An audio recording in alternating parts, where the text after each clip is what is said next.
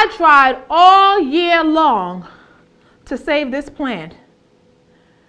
I gave it water. I gave it sunlight.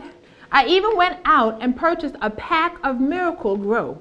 I even planted a Miracle Gro stick in the plant. And seemingly that didn't work, and so then I tried to make a homemade substance. And then I put that all throughout the plant, and I said, well, maybe this is going to work.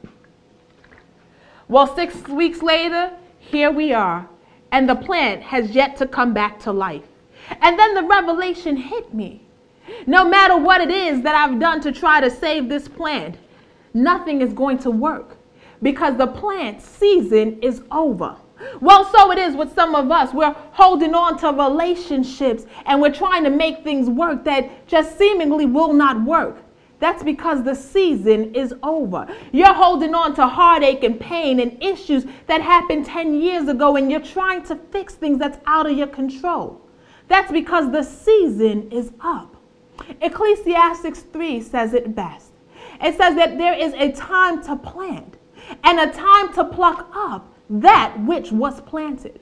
So for some of you, guess what? It is plucking time. You got to pluck up the things that are dead from the root and pluck it up so that the Lord can plant new seeds. He wants to, in this season, give you new seeds for your new season.